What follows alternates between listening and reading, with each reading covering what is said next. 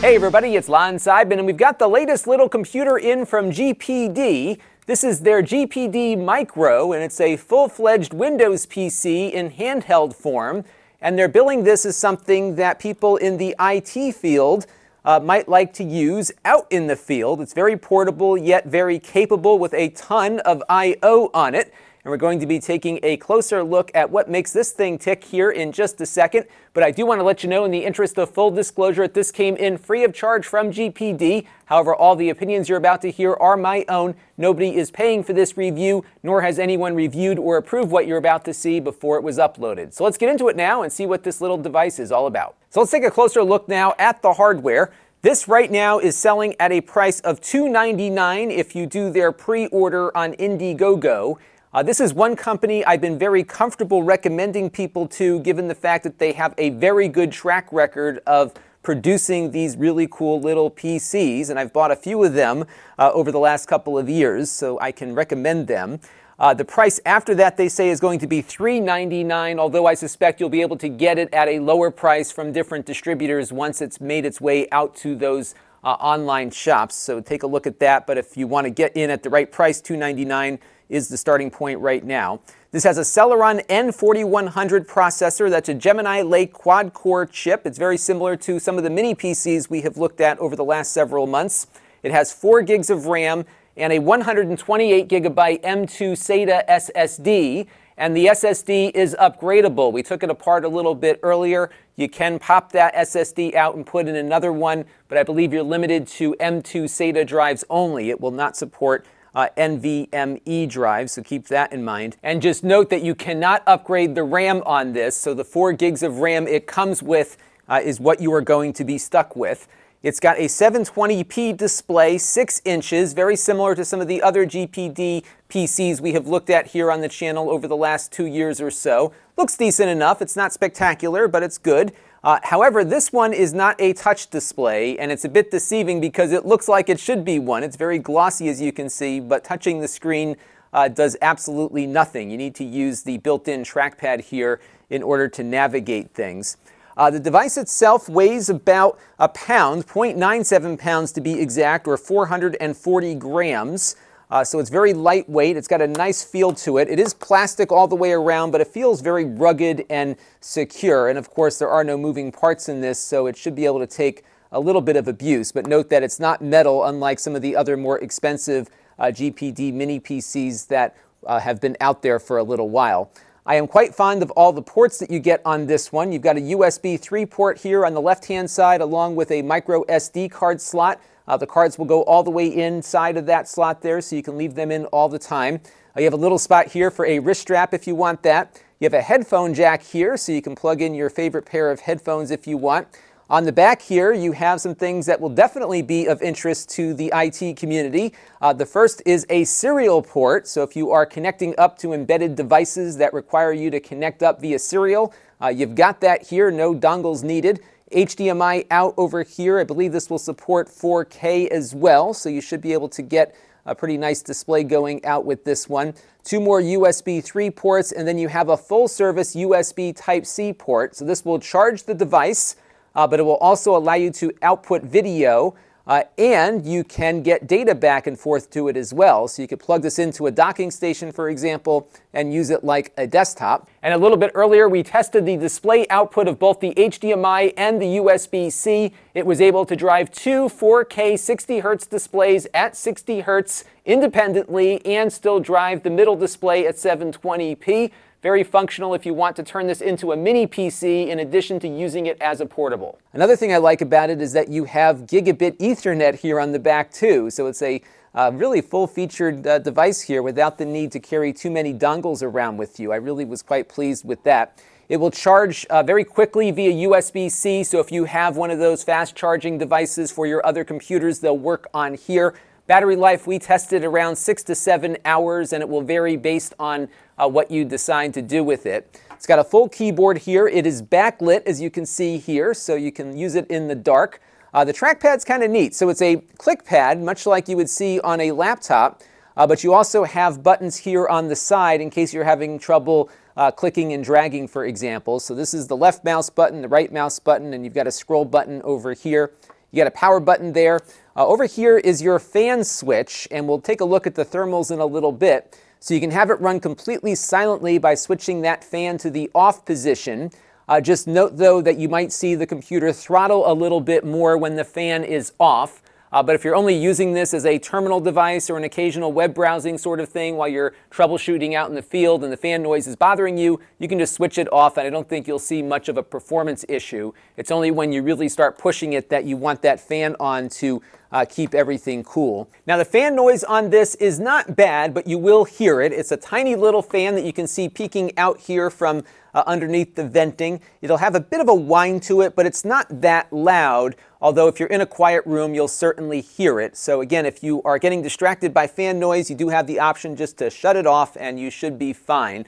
These Gemini Lake chips are pretty efficient, so they can work a little better when they are not being actively cooled. But again, for the best performance, leave that fan on, and you will, I think, be quite pleased with the results. The only thing missing from this little computer is a webcam. In fact, there's no camera on this at all, which might be a plus to some people. But if you are in an environment that they expect you to be on these conference calls all day where they can look at you, you're going to have to connect up an external camera to it. But otherwise, this thing has just about everything you could want in a little portable PC. Now let's take a look and see how it performs. We've got a lot of stuff to take a look at, so let's get into that. So let's start off with some web browsing. We'll load up nasa.gov here and see how fast everything comes up. And as you can see, things load up pretty quickly. Again, there's no touch on this, but you can use the trackpad here to scroll like you would on a regular laptop, or you can grab the mouse button here and scroll up and down.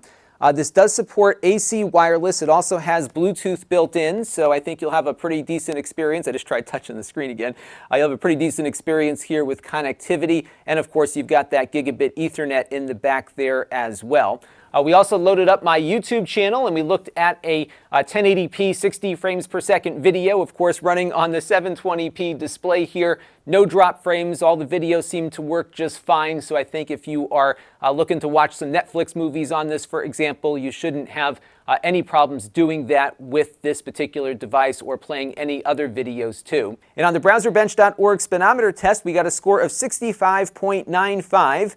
That puts it right within the margin of error with other similar Gemini Lake processors we have looked at recently. Most notably here, the PepperJobs Mini PC, which had a very efficient cooling system on that same processor, came in pretty much at the exact same score. And you'll see some other similarities to this as we work our way through the rest of the review. We also ran Microsoft Word just to get a feel how doing some work on it might be, and that, of course, ran very well and as expected. And to some degree, when you're working on a 720p display, you might actually sense a little better performance than these same chips would get you at 1080p, just given that you're driving a lot less pixels. So overall, a very good work experience on this device, no matter what you do with it. So let's move on now to some gaming. We started with Rocket League, and we set it to high quality settings, and we got around 25 to 30 frames per second at the native 720p resolution. When we turned the settings all the way down, we got around 40 frames per second, so not too bad on that front.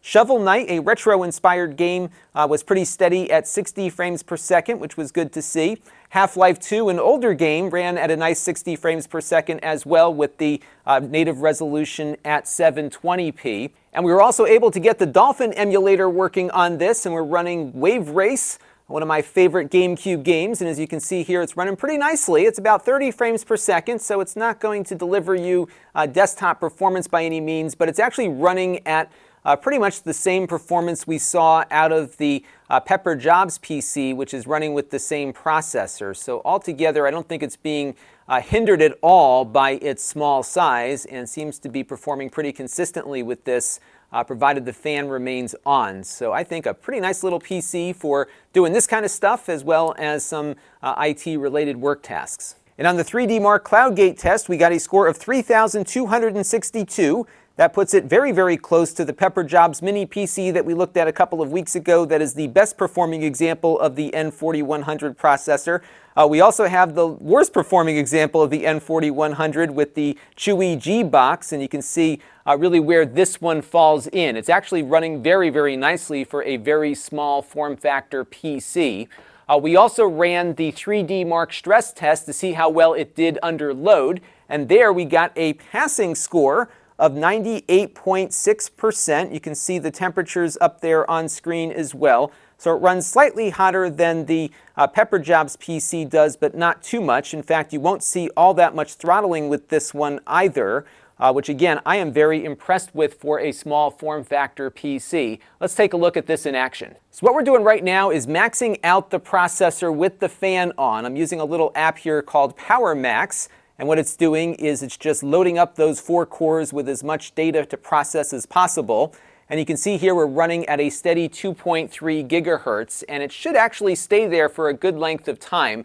I did see it drop down to like 2.1, 2.15 after a longer duration stretch of running this test, but it is very good for such a small device. By comparison, when we did this with the Chewy G-Box PC a few weeks ago, it was dropping almost in half pretty soon after that test began. So this is a very good way to just see how efficient your cooling is while the test is running. So you can see here it's going down to 2.14 gigahertz now.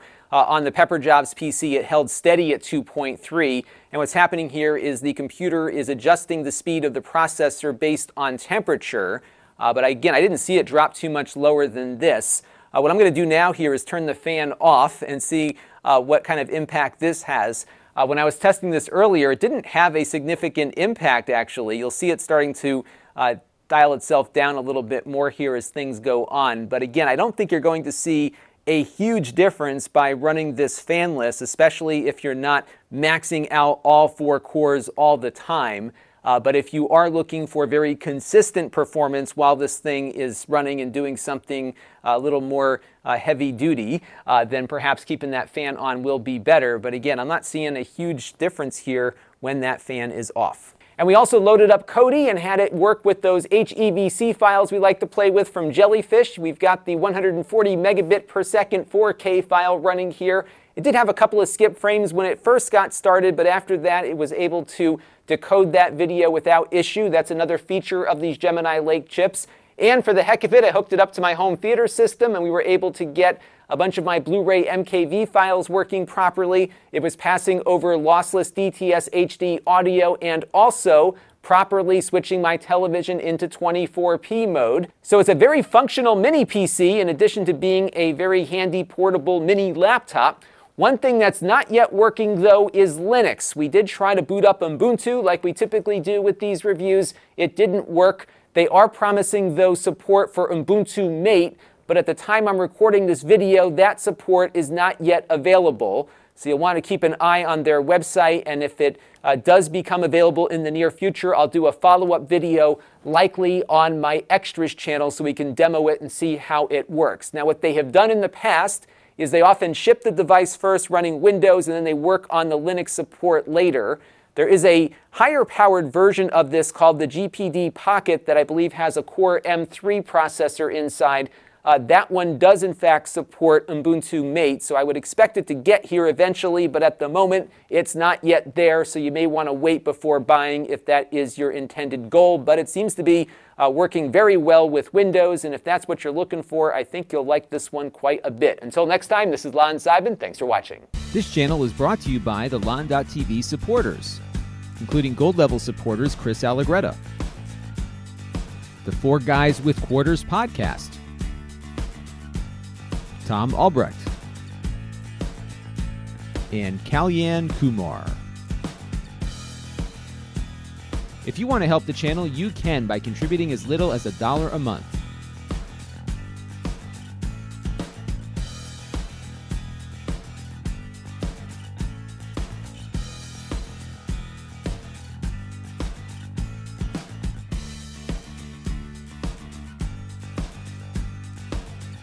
Head over to lon.tv/support to learn more.